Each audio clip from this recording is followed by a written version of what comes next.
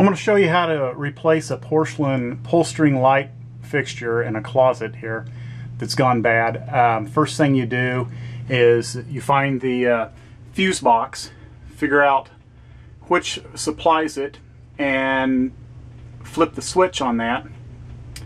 And on another outlet I've run an extension cord and plugged in a shop light so I can actually see what I'm doing in here. We have 2 screws here on each side, and I'm going to take those out.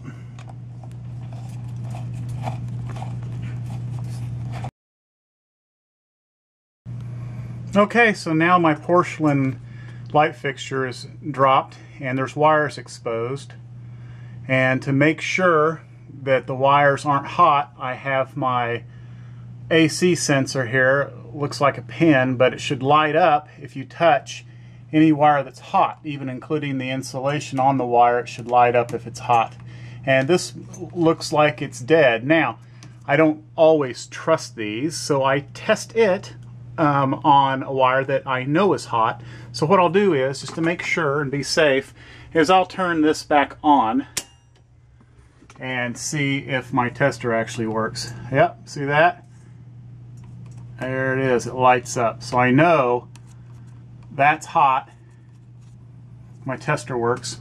And I also know that this is the switch that turns it off. So here we have white and black wire coming out. The white is the neutral and the black wire is the hot. And there's 2 screws.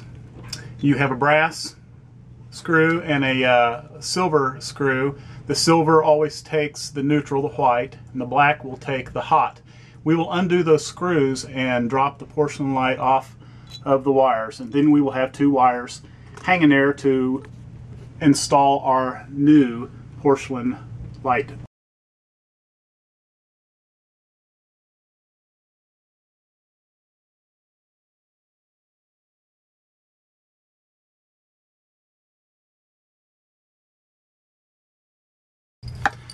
So on the back side of the new porcelain light fixture we have 2 sets of screws, and I went ahead and seated one of the brass ones and one of the silver ones down because we only need to hook up to one on each side, and I left 2 of them still sticking up here because what we're going to do is we're going to make a hook on the end of your bare wires here like that, and they will hook around the screws that are sticking up there, and then we will tighten them down to make the complete connection.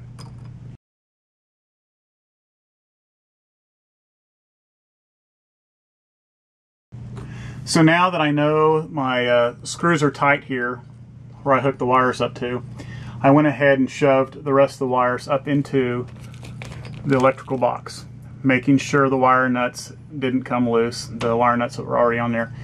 And this porcelain fixture is keyed right here. As you can see, it looks like a keyhole.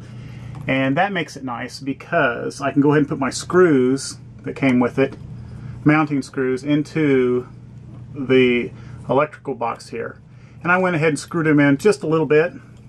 And what we're going to do is we're going to shove this up there to where we attach it and give it a little twist. And that'll kind of lock it in before we take the screwdriver to it.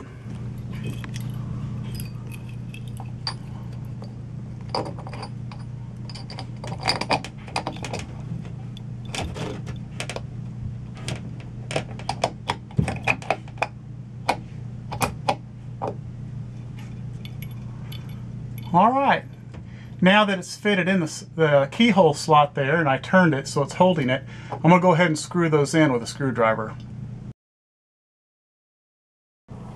The screws are now tightened and the fixture is pretty well planted in place. I put a bulb in it. So now we'll turn the power switch back on and pull the string, see if it works.